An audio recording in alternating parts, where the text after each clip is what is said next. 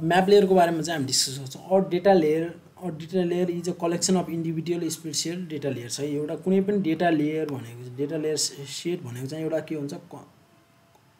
Collection of individual special data layers हो। A individual file a single layer can be added to a GIS project है। हामी चाहिँ single individual file अथवा single लेयरलाई चाहिँ हामीले के भन्छौँ जीआईएस प्रोजेक्टमा हामी चाहिँ युज गर्न सक्छौँ। Potentially many data layers makeup a single data set usually special data acquired in a large set भन्छ है।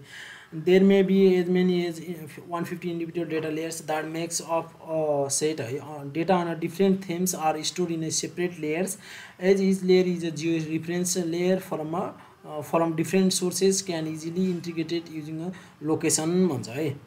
हामी चाहिँ डिफ्रेन्ट थेम्सको डेटाहरूलाई चाहिँ लिएर त्यसलाई चाहिँ लेयरको रूपमा लिएर हामी त्यसलाई चाहिँ के गर्न सक्छौँ इन्टिग्रेट गर्न सक्छौँ एउटा चाहिँ लोकेसनमा। जस्तो चाहिँ यहाँनिर हामी चाहिँ फिगर हेरौँ है। यहाँ चाहिँ के छ डिफ्रेन्ट लेयरहरू छ। जस्तो चाहिँ हाम्रो यहाँ चाहिँ के छ इमेजिनेरी भयो, इलिभेसन भयो, वाटर फिचर्स भयो, ल्यान्डमार्क्स भयो होइन, बाउन्ड्रिज एन्ड डेमोग्राफिक्स भयो, ट्रान्सपोर्टेसन भयो, यो डेटा भयो। यो सबैलाई यो लेयरहरूलाई लिएर हामी चाहिँ कन्सिडर गर्ने भने एउटा के हुने चाहिँ रियल वर्ल्ड एउटा चाहिँ फिचर चाहिँ जेनेरेट हुँदो रहेछ है त्यो कुराहरू। अनि this can be use to build a complex model of a real world from widely डिस्प्रेड sources भनेर भन्यो है। म्याप लेयर भनेको के रहेछ त भनेपछि डिफ्रेन्ट लार्ज सेट अफ डेटाहरूलाई लिएर त्यसलाई चाहिँ एग्रिगेट गरेर एउटा रियल वर्ल्ड म्याप चाहिँ जेनेरेट गर्ने प्रोसेसलाई भनिन्छ म्याप लेयर है। अब यहाँनिर चाहिँ अब map layer is a GIS database consisting of group of points area and polygon features representing a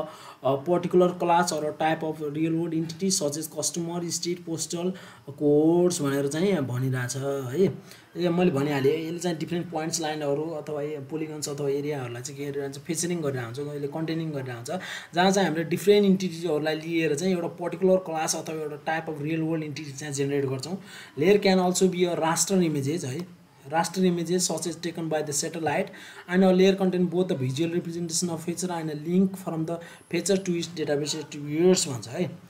Maps in the geographic information systems are made by combining a multiple layer। यति हामी core concept बुझौँ है। GIS layer भनेको के रहेछ, data layer भनेको अथवा map layer भनेको के रहेछ भनेपछि म्याप लेयर भनेको चाहिँ एउटा एग्रिगेटेड सेट हो जसले चाहिँ different types of म्याप्सहरु different types of हैन पर्टिकुलर म्याप्सहरुलाई के गरेर कम्बाइन गरेर अथवा एग्रिगेट गरेर एउटा पर्टिकुलर रियल वर्ल्ड म्याप चाहिँ जेनेरेट गरिन्छ भने त्यसलाई चाहिँ म्याप लेयर भनिन्छ। म्याप डेटा लेयरमा चाहिँ हामीले यहाँनिर हेर्न सक्छौँ यो रियल वर्ल्ड इक्जाम्पल हो है। एउटा चाहिँ यो बिल्डिङको अथवा एउटा पर्टिकुलर एरियाको चाहिँ हामीले एउटा इमेज एरियाको पर्टिकुलर म्याप जेनेरेट गर्नलाई हामी यतिका धेरै लेयरहरूलाई चाहिँ हामी के गर्नुपर्ने छ एग्रिगेट गर्नुपर्ने छ अथवा कम्बाइन गर्नुपर्ने छ एउटामा so that the real map will be generated है।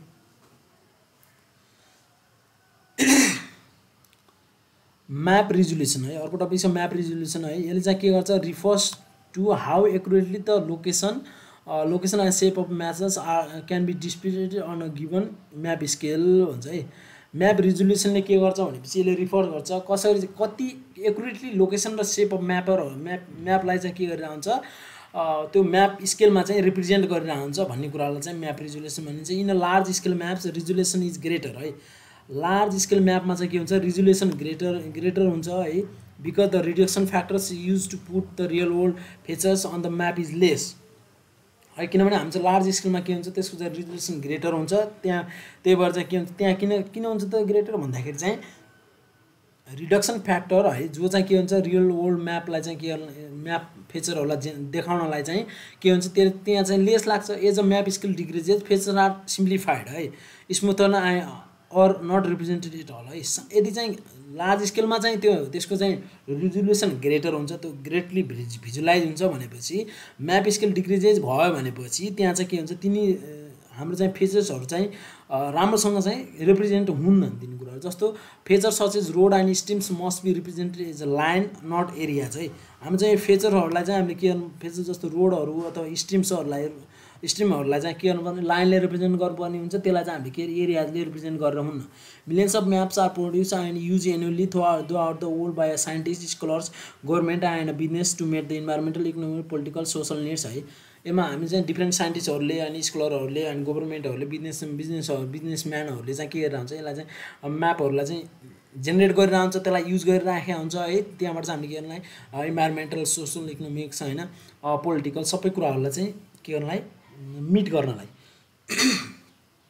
Map gain value in 3 wage है। तीनवटा वेजमा चाहिँ हामीले म्यापबाट भ्यालु चाहिँ गेन गर्न सक्छौँ as a way of recording and storing information है हामी चाहिँ कुनै पनि रेकर्डिङ इन्फर्मेसनहरूलाई चाहिँ रेकर्ड गर्नलाई अथवा स्टोर गर्नलाई चाहिँ हामीले म्याप युज गर्छौँ एउटा चाहिँ कस्तो भनेपछि गभर्नमेन्ट होइन बिजनेस चाहिँ society as a large must store large quantities of information about the environment and location of natural resources capital assess and पिपुलको बारेमा चाहिँ यसले स्टोर गर्नलाई एउटा चाहिँ as a means of analysing distribution and special patterns है A map let us recognize spatial distribution and relationships and make it possible for us to visualize change the conceptualize pattern and process that operates throughout the space भन्छ है अनि another भनेको चाहिँ के छ भनेपछि as a method of presenting information and communication findings भन्छ map एलोज us to convey the information and findings that are difficult to express भर्बल्ली है म्यापले चाहिँ के गरिरहन्छ कम्युनिकेसनलाई एकदमै इजियर बनाइरहन्छ कुनै पनि थिङ्सहरूलाई चाहिँ हामीले प्रेजेन्ट गर्न इन्फर्मेसनहरूलाई प्रेजेन्ट गर्न एकदमै इजी हुन्छ किनभने चाहिँ हामीले कुनै कुराहरू यसरी भन्यो भने चाहिँ धेरै जसोले चाहिँ के गर्न सक्दैन बुझ्न सक्दैन तर चाहिँ त्यसलाई हामीले म्यापबाट इन्डिकेट गर्यो भने एकदम इजिली त्यसलाई चाहिँ हामीले के गर्न सक्छौँ त्यो कुराहरूलाई चाहिँ हामीले मजाले बुझाउन सक्छौँ है म्यापहरू बेसिकली दुई टाइपको छ एउटा चाहिँ भर्चुअल म्याप एउटा चाहिँ रियल म्याप हुन्छ रियल म्याप भनेको चाहिँ हार्ड कपी हो भनेपछि सफ्ट कपी भनेको चाहिँ भर्चुअल इमेज हो है now next topic map scales and representation है अब म्याप स्केल भनेको के हो र त्यसलाई चाहिँ कसरी चाहिँ रिप्रेजेन्टेसन गर्ने त है त्यो कुराहरू छ naturally it is impossible for a real world feature to be drawn on a map as large as is there true size है अब हाम्रो चाहिँ जत्रो साइज चाहिँ रियल वर्ल्डमा हुन्छ त्यत्रो साइजलाई चाहिँ हामीले त्यो कुनै पनि हाम्रो चाहिँ म्यापमा चाहिँ त्यसलाई उतार्न अथवा त्यसलाई चाहिँ ड्रन गर्न चाहिँ सकिँदैन है किनभने चाहिँ अब कुनै पनि अब हाम्रो एउटा बिल्डिङको एउटा घरको बिल्डिङ जत्रो छ त्यत्रै हामीले इमेजमा त उतार्न सक्दैनौँ तर चाहिँ त्यसलाई चाहिँ हामीले इन्डिकेट गर्न सक्छौँ किन एउटा थिङ ल्याएर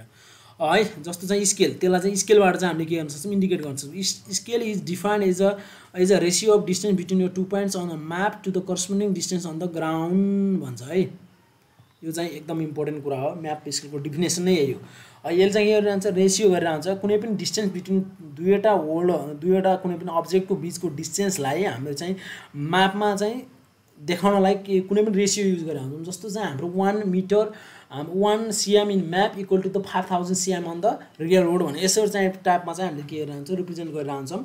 map com into the variety of scales है म्याप चाहिँ भेराइटी अफ स्केलमा चाहिँ आएको हुन्छ एउटा चाहिँ लार्ज स्केल म्याप्स भनेर भयो जसले के गर्छ कभर चाहिँ small area with the great details and accuracy while the small Maps cover the large area in a less detail भन्छ है बेसिकली यो कुराहरू चाहिँ बुझौँ दुईवटा टाइपको म्याप स्केल छ एउटा चाहिँ लार्ज स्केल एउटा चाहिँ स्मल स्केल है लार्ज स्केलले स्मल एरियालाई पनि ग्रेट एक्युरेसी र त्यसलाई चाहिँ ग्रेट डिटेलमा चाहिँ देखाएर आउँछ भनेपछि स्मल म्यापले चाहिँ के गरेर हुन्छ लेस डिटेलमा चाहिँ देखाएर आउँछ map scale including a bar verbal or फ्र्याक्सनल map है बेसिकली 3 टाइपको म्याप्सहरू हुन्छ एउटा चाहिँ के हुन्छ बार भर्बल र फ्र्याक्सनल